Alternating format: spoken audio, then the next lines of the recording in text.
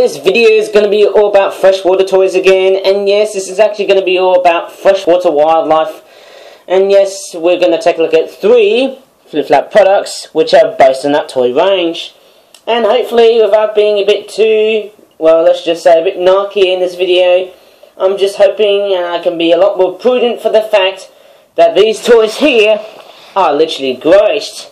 And to add to that, these things also don't look that very impervious too. And I'm very sorry for the glare on the bottom left corner.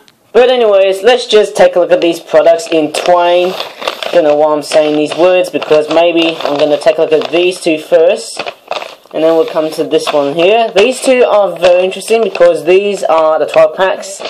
And this one here is a Australian or Australasian Darter 5-pack. It looks like a cormorant but with a very long neck. Very weird attenuated neck. We'll come back to that one later on. But I think we should probably start with this one here. The Pacific Black Duck Flock 6 to 12 pack. £14.95.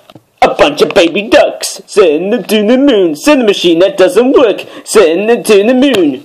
Well, anyways, I wonder would you know, I don't want to call anyone the drill bit. What else do I actually want to send? Maybe it's from that influence from that freaking show called Regular Show, but anyways.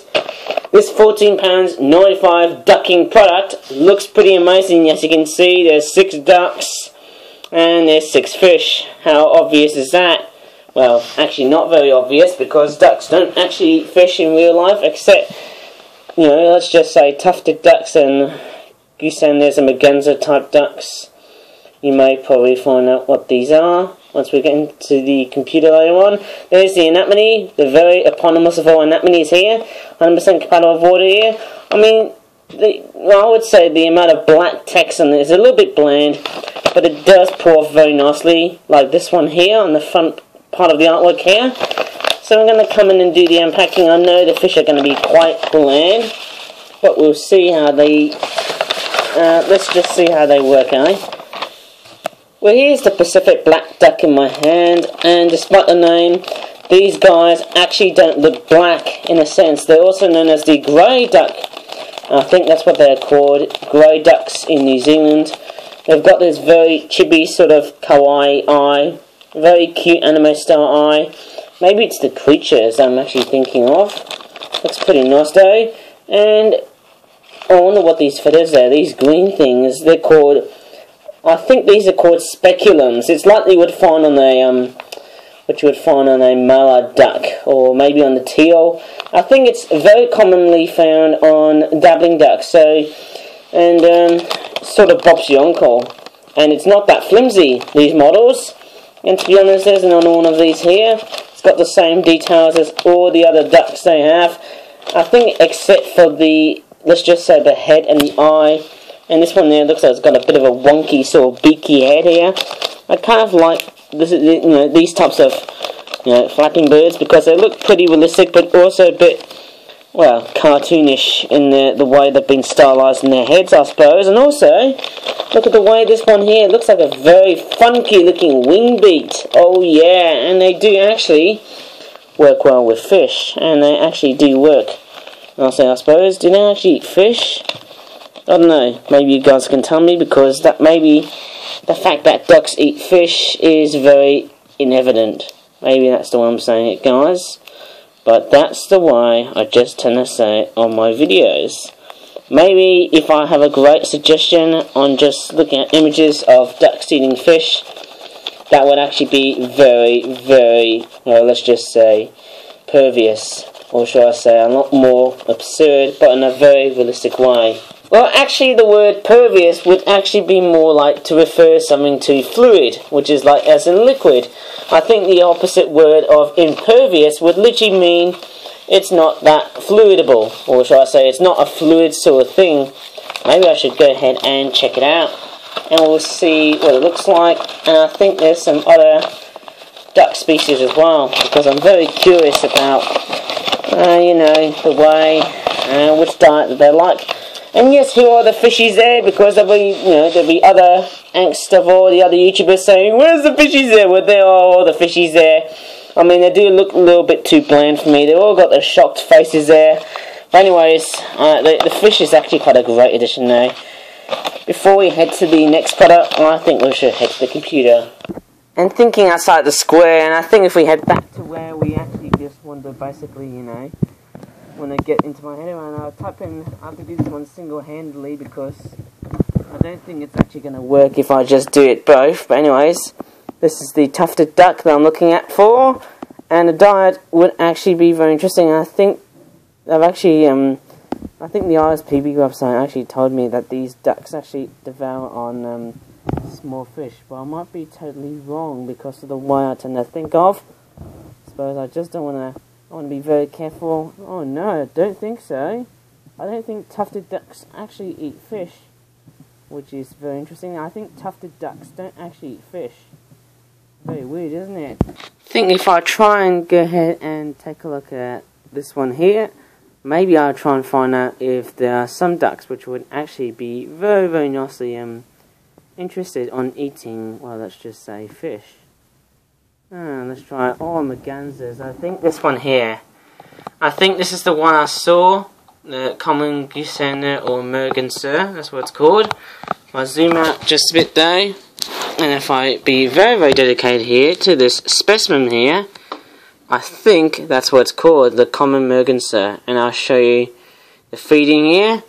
And yes, actually these, oh my goodness me, I didn't realise that. There you go, mergansers are actually fish-eating ducks. Very interesting indeed, but I initially thought ducks can only just eat non-fish aquatic things, but this one does. Very interesting indeed. It looks like a great crested grebe, that female one here. Anyways, I might just go ahead and show you this one here, the white-faced heronry fishing 12-pack, £13.97, and I don't know why I'm putting it on £13. Maybe it's the fact that 13 could be the luckiest of all unluckiest numbers for a price tag like that.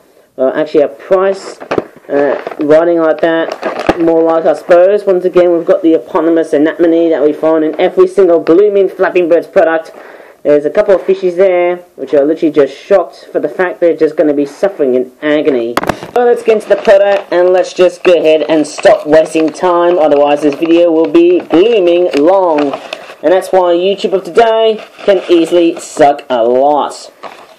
There you go, the whole packet is now empty. Well, here's the in-hand appraisal of this white-faced heron. And unfortunately, these birds don't have names, which is very, very strange and sad to hear. But nevertheless, one thing which is very, very interesting is the fact that the face can be grey, but I think it's most likely white, hence the name white-faced heron. And yes, they do have the yellow eye, which is very eponymous of this, you know, this specimen of bird. I suppose they look very heron-ish, because as you can see, their necks are more retracted than the other, let's just say, wading birds. I mean, they do have a very soft feel when you just pull their tails like so. They just tend to flap like that, which is very, very, very unique. Really overall, it's just a very, very, very common feature, I suppose, eh? And best of all, you can just plug the fish in. Pretty amazing, isn't it? I think it's a bit too, I think it's a little bit too loose, the fishies. It would actually come off easily, though. But anyways, it doesn't look too bad. Maybe we'll try this one here. I think it would actually be a lot more prudent if the heron was carrying the fish more like that. Maybe that would explain why the heron's beak is so long. Yep, that bill of the heron is absolutely long. It really is. The beak is just it's a little bit too narrow in the way it just, you know, it holds, you know, the fish, I suppose. There's another one of these. Actually forgot to flap this one here. There are 6 of these. Each, of course, being the fish and also the herons as well. And to be honest, what I've actually noticed is that this heron is not only a grey heron, but it's actually more related to the little egret. That's what I've actually realised. So it's more of an egret than a heron in terms of its genus, and also the size as well. Maybe it is basically the same size as the little egret, but I might be totally wrong of the fact that I'm just saying it. Looks pretty cool that, I'll just say, this white-faced heron. Looks pretty cool, doesn't it? Well, yes, once again, these freshwater toy products are so joyful for the fact they are super pervious. I don't know why I keep on saying the word pervious, but we'll actually find out what it actually means. And there's also another word here that actually said it was all about saying the word twain, and it actually means saying splitting in two. I might show you the dictionary right now to be more prudent on what I'm actually saying, without sounding like a very great big downer, or a madman, or a sarcastic jerk. Once again, here comes my goddamn boring of all, what would you call it, single-hand shots where I have to do some research. And sorry for the shakiness because of the way I'm just doing it at the moment, eh? Here's the word twain. And the word twain is archaic term for two. Yes, it's the archaic term for two. He split the spire in twain. So it's like he's splitting or cutting it in two. So is it just me? And I'll show you the word pervious because I'm actually quite curious in the way that is spelt. Just take a look what it says. Pervious. And the word pervious actually refers to of a substance allowing water to pass through or permeable. I think it shows you the penetration on how water is like, I suppose. It's a very interesting word and I've never heard it indeed. But I did get that word from a YouTuber called Stuart Ashens who actually reviewed the world's sharpest knife. Ooh, that sounds cringy. Just heard a door from the backside, eh? That was actually very scary indeed. I don't know who that was, but it looks pretty intriguingly creepy. Mind you, I still love my Pokemon posters I've actually been collecting throughout until, let's just say, the end of 2018. Sadly, I haven't been collecting any, Pokemon stuff until... Oh wait, I did collect some Pokemon stuff. There was these... Oh yes, the Pokemon stickers. I collected these now. Well, it's time to basically go ahead and go into our last hurrah of our freshwater toy. It's the Australian or Australasian Darter Birds 5-pack.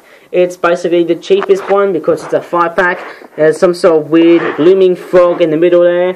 £10.97, that's the price, and we'll show you what it looks like. It looks like that darter, which looks more like a male sort of cormorant thing. Looks like it's trying to basically masticate on one of the fishies there, which is also another meaning to bite, having a bit of a gobble, isn't it? I mean, look at the beautiful orange irises on the fishies there. It looks pretty nice, doesn't it?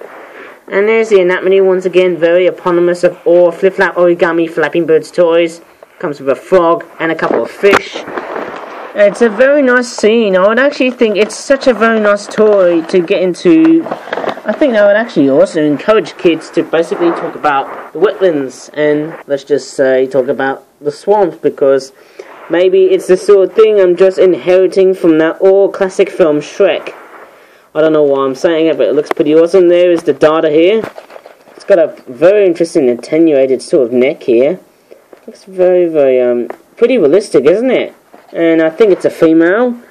I'm pretty sure it looks more like a female because you can see the eyelashes there. There, right there. I think it's those ones there, as my finger is pointed.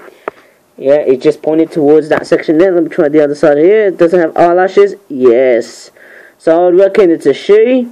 She looks pretty cute, and she looks very long indeed, the neck, and she actually just attacked a frog though, and yes, they do have yellow fins, the fishies there, actually, I suppose. Let me have a bit of a closer up here. They do have this very nice sort of, kind of interesting details on the eyes here, and let's take a look at this frog here, because who would ever say, who would ever love or hate Kermit?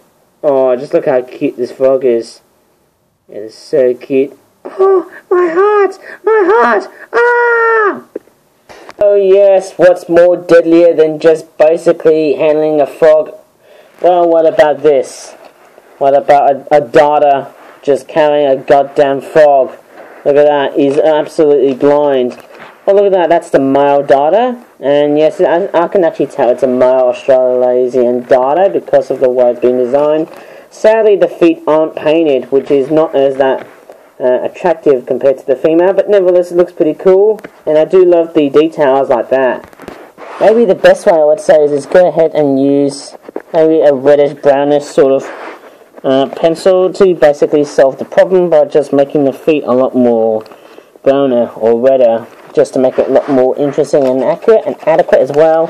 There you go, a flap swirl here too. I actually enjoy this very nice looking water bird, eh? And they certainly do clip to together. They certainly do. They stick together. Even though they're just not that, they're not that, the sort of toy that actually is attachable. It's very nice. Actually, I like it. I mean, I don't mind that for the fact it's just a bit simplistic, but it's just a very good value toy. There's no expressions on that frog, but it looks pretty cute. I mean, it almost looks like a pseudo frog to me. Maybe you guys can tell me. It looks like a generic frog to me. Who knows? Maybe you guys can tell me. And there's actually one more thing I actually want to show you here before I start to end the video here, because there's actually something I actually didn't review. And it's these two towels of Tomash's. And guess what? Remember I did, the rip-offs of Annie and Clarabel in that first video about Tomash? Well, guess what? I've actually made more of these. I've actually made the second one of Andrea And Clareabelle. If I probably shunt the old ones here. There is the new ones here. They all look very, very different compared to the new one. And in fact, the one way to tell is for the fact they have a different shade of orange. And both of these girls look very interesting indeed. They also have white bottoms, whereas the old ones have the orange ones. And they have names but on the bottom there. But these new ones there, they don't have the names on the bottom here. It looks pretty nice. I've got the new Tomash here, which is the 6th production one here. It actually matches them perfectly, of course, I suppose. The coaches, they don't look too bad in the way they're being detailed. And to be honest, and to add to that, I'd actually think the windows also look fairly decent in the way they've been detailed. They look superbly adequate.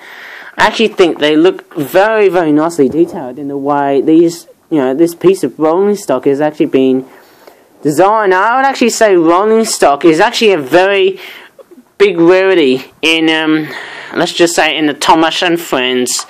Well, I'm actually saying Tomash, not Thomas and Friends, because of the way I'm just trying to protect my own copyright leakage.